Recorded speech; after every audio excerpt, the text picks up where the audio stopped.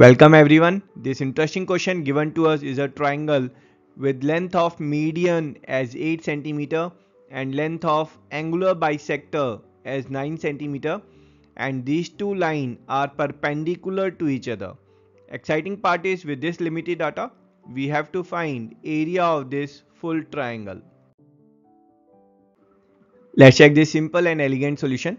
Let's start by assuming the length BD and DC are x centimeter each.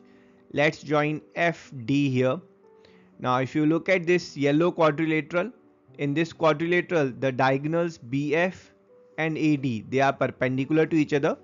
Thus it's an orthodiagonal quadrilateral, and area of this quadrilateral that's given by half of D1 times D2. Any quadrilateral where diagonals are perpendicular, its area is half D1 times D2.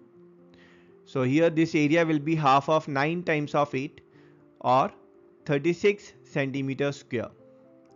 Now in this quadrilateral area, if we can add this triangle FDC area, we'll get area of complete triangle. Now for area of this pink triangle, so if you concentrate on FD, D is the midpoint of BC, so FD is median for triangle FBC. So we know median divides triangle in two equal areas. So area of this yellow triangle and this pink triangle, they are equal. So if we can find area of this yellow triangle, then that will be same as pink triangle, and we'll add that area in 36 to get area of complete triangle. Now for yellow triangle, let's concentrate on this green triangle and this orange triangle here. Now they have got angles alpha, side 9 centimeter and angle 90 degree. So by angle side angle congruency, we can say that this green triangle and orange triangle are congruent to each other, and thus corresponding parts are equal, and thus we can say AB length will be same as BD length, or AB length is x centimeter. Now again, if we'll concentrate on this red triangle and this blue triangle, they have got side length x, angle alpha and side length 9.